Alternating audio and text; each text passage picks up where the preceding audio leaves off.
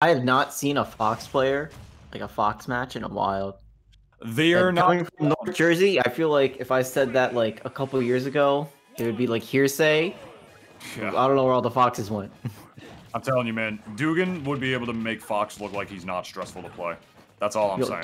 Dugan's Fox was sick. All right, I don't want to get into it because I don't want to like spend the whole match talking about Dugan's Fox. So we're just gonna leave it at his Fox was sick. Let's not alienate the audience here. Yeah. Anyway, back to this match. It seems like Thass's Fox is also doing a pretty sick job right now at playing the video game. Yeah, I mean, Fox is definitely not as easy as he used to be. He doesn't rely so much on very heavy mixes anymore, just down airing through the platform and hitting the top of Saber's neutral B, beating it out with Fox down air. I didn't even know Fox could do that, but evidently that's the case. Just waited to the right part of that move where the down air would be able to connect, and DIing Saber's down throw perfectly as well, down and away to make sure that Thass couldn't get any follow-ups. Fox taking advantage of the lightweight nature that he is. My god, Thass looking explosive at the beginning of this set. Yeah, and I think this has something to do with like what you mentioned earlier about Fox being the character that doesn't exactly have like a ton of true combos, but what he does do is he puts you in really bad positions and can convert off of that. And I think Incineroar is a character that when he gets put in those bad positions doesn't really have a lot to deal with it. Exactly, because he's like such a slow character with like some of the slowest movement in this game. So if there's any character that's going to have an even harder time getting out of those crazy mix-up situations that Fox creates off of pretty much every interaction he has where he beats you and he just touches you with any of his moves, it's going to be Incineroar. Like, he's going to have that much harder of a time since he's just a bigger target as well. And right now, just the buttons coming out from Thass right here. This is a Fox player, ladies and gentlemen. You can just tell, pressing all sorts of buttons in the face of Saber right now, utilizing the immense movement of this character, all up in his grill. Like my friend Air Gordon said, no true combos, but it doesn't matter when the character is just so fast that he'll just be able to catch you and just beat you to the punch pretty much every time. Beautiful down smash to take out Saber's second stock, looking clean going forward. Only 40% on Thass. On his second stock, I should say. So I wonder if we're gonna see. Oh my goodness. Oh my goodness. Oh god. Oh what is god. Damage? No. Okay. Oh, if he converted that down there into an up smash to kill, I would have lost it. I was gonna say, I don't think it would have killed, but he definitely ran out of platform right there to be able to land it. It would have barely not killed, I think, because it's Incineroar, but now an up smash will definitely do it. And there is. Wow, look. Speak of the devil. Here is the up smash you ordered. Please sign here. Wait. Yeah, thanks. I've been waiting for this up smash. Wait, where's my drink? Your what? My drink? I didn't order a drink. Help. Don't tell me you forgot my drink. Sir, you did. You did order it. How am I supposed to body this Incineroar without my drink? Don't worry, this one's on the house. You think that guy was just waiting for his like online bracket to start, and he just needed his Diet Dr. Kelp for the little extra caffeine boost? Maybe. No, that would be the. Oh wait, I was gonna like, wait. That's the chocolate guy, but it should be the chocolate guy. Having sugar like that in a match can help you. They look relatively similar, but I think they're just the same character. I'm pretty. It's just like events existed back then anyway. But you're right. I think you're right. Okay, but we're seeing a switch to Ness. Now, one thing Ness is really good at is just edge guarding Fox. It's just like PK Thunder. Just Ness's normals, they're all really good at just intercepting either of Fox's main recovery tools, being the side B or the Firefox. Yeah, definitely. Looking at fast faller, Ness can do a lot of cool combos on Fox. That is very true. Yeah, it's like I think this is definitely a pretty good counter pick right here. The Incineroar just never had the chance to play that, you know, sort of annoying, oppressive, like, I'm gonna armor through everything you do game, because Fox just sort of never let him play the game in the first place. Like, Thass just very much overwhelmed him, took advantage of the big body. Ness, I feel, is gonna, not even just in terms of comboing, but in edge guarding, I feel like Ness is also just gonna have such an easier time in the neutral. That angle. That my angle. God! That was like a damn melee angle. What Yeah, was it that? actually looked like it was something out of Melee. Like one of the what is it? 288 angles Fox has in that game. Oh And my just kind god. of ported them over to this game. He's at You know, 75. borrowed one of those angles. He's at 75 already. That combo was absolutely nutty. My god, this Fox, he seems to be an innovator. Dude, Like watching that- a good Fox is amazing. Yeah, Fox is just in and of himself a spectator sport. Like, why do you think Melee is like, you know, one of the top like spectator, you know, esports? Because Fox is just entertaining. Yeah, it's cool because he bodies people, but he also gets bodied. So, you know, Perfectly it's balanced. gonna be a high-octane match all around. So I think the big difference for Ness in terms of Incineroar, or no, another one, is gonna be Ness's frame data is a bit faster than Incineroar, with like still really good disjoints to contest Fox. So up close, Ness is probably gonna do a bit better than Incineroar would. And if Fox does one bad mistake at like a high percent and Ness gets the grab, that's like it's a kill. Oh no. Oh yeah, the tail hit.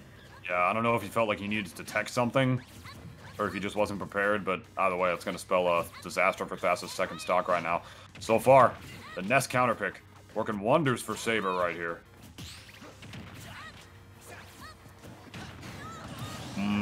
I really like the idea there. He was trying to cross up with the PSI magnet and then cancel it so he could probably land a grab and then another very meaty string against Fox, but he unfortunately misspaced it right there, and as a result, oh my god, as a result, he's not going to be able to get that punish and lose the stock for it. Oh my goodness, PK Fire into the up smash.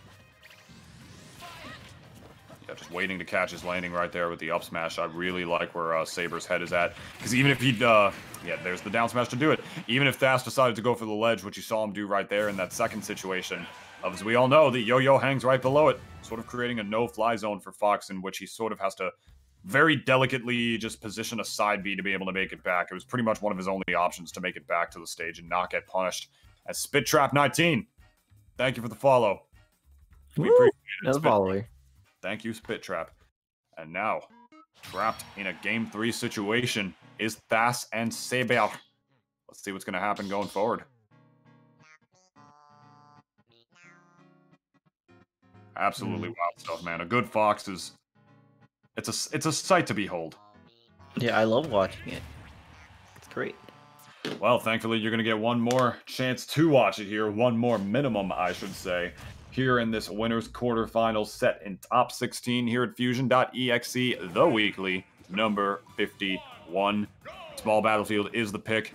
Now, this is going to be a smaller pick. Definitely a little bit smaller of a plane for Fox to be able to deal with here, which is going to be really good for Thass in that run. I feel like if Thass plays his cards right and like knows how to mix himself properly, like Saber is just going to have like way less space to be able to escape him on, if you would. I mean, theoretically, for a rushdown character like Fox, this stage should be like a miracle. You know, like just like yeah, and I think base. one thing that was kind of missing from Thass's game plan the last time was using the platform to extend combos because it was FD. But now the platforms are back, and that's just dead. Yeah, he down smashed him by the ledge without a jump, and as a result, he had to use his air dodge to cover the ground to make it back, and at that point, that ain't Lucas up there. Ness's up E does not go as far, so Saber knew that he just didn't really have a chance at that front. But, is this the equalizer? No, beautiful shine stall in the air to mix up his timing on the way down so he could just land back on stage, gain the control, and then get a punish. Thass looking good in this Game 3 so far. What is the answer from Saber? Shoutouts to Paper Mario music. Oh my goodness, the up smash covering the slightly up angle from Fox. That was really good. Yeah, dude, Saber Both definitely... players. Yeah, Saber definitely realized that, like, Thass, like, mods his controller. He definitely knows that he has notches and is able to land these insane angles in Smash Ultimate of all games. So, I guess he was just prepared that time after that amazing angle that we saw from Thass in that third game. I am joking about the notches, by the way. I don't know Thass's controller. This is the first time I've ever seen this player. So he is missing his tech right there. No punish from Saber. Yeah, this is going to be a clean one. Easy. Yeah, that up smash was a bit like that tool is super good in like scrambling situations because you can catch them running into the charging hitbox. But it just wasn't the play there. Like it whiffed. You have a ton of lag. It's an easy up smash for Fox to get. Just run up and do it. Wow, what a mash out on the part of Thass right there. No follow-ups coming out for Saber. Getting that grab off of the up tilt mix-up as Fox is one to do. He doesn't have the same Smash 4 mixes that he used to have, but he still can put you in really bad positions off of pretty much every interaction that he is the winner in, or the victor in, I should say. It's looking pretty good for Thass in this game 3 so far. Oh, I love that bait. This game. That was so good. Yeah. What'd you like about that bait, Eric Gordon? Well, like, he faked coming down with an aggressive option. Ness took the bait and back aired, and then he just double jumped away and came down with a different option to... No, I think he landed in up tilted Ness's back air, like in landing, or not landing lag, just like general air lag.